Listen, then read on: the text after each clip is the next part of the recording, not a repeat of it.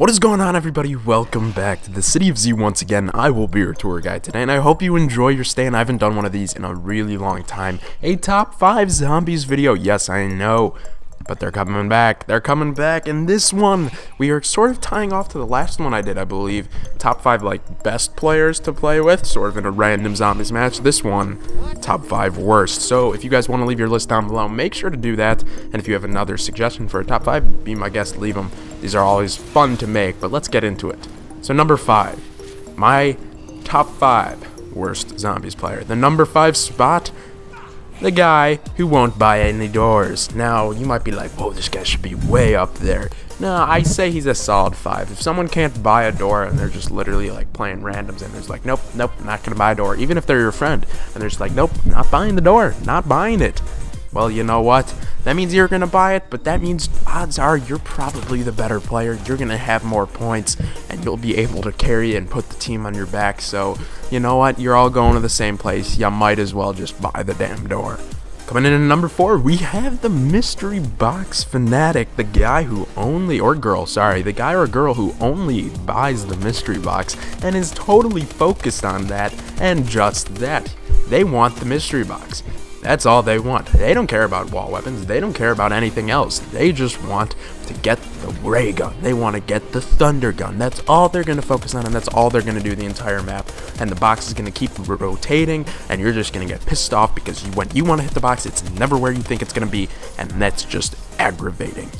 And now for the hotly contested number 3 spot, we have no Mike Sandy, or bad Mike Sandy. Now, Sandy doesn't have a good mic, or just doesn't even have a mic whatsoever, whether they're your friend or a random. When they don't have a mic and you're trying to actually do well in zombies, that gets really annoying. I mean, like, you want to be able to communicate, you want to be able to talk, you want to figure out a strategy, especially like if you're just don't even know the map that well and you want to, like, first day 1, and I want to play with a rando and they don't have a mic. It's like, dude, what the F, dude? I need to figure out what I'm doing. That's basically it. So that's why I put the no mic Sally at number 3. Now I just realized I said Sally instead of Sandy, but anyway, coming in at number 2, we have the revive me or rage dude. Now, I'm sure you already know what that means. If you're playing with a random and you don't revive them and they rage and they're host and your game ends in Black Ops, what? That's basically the reaction. I hate that. That was one of my biggest pet peeves, you know, without host migration, and if you don't revive the host and they just get pissed, or even if they just go down, sometimes they'll just rage quit and your game's over at round 8. Like, bruh. Come on, I'm trying to actually have some fun here, and you're just gonna rage because you go down. Like, bruh. That's basically it. And finally, for the number 1 spot, we have the killer of the crawlers. The crawler exterminator. The guy who just kills crawlers, or a girl. Sorry, I keep making that mistake. But when you have crawlers and they just keep dying, and you're like, why are they dying? Why are they dying? And then you find out someone's just shooting them. I have a friend like that.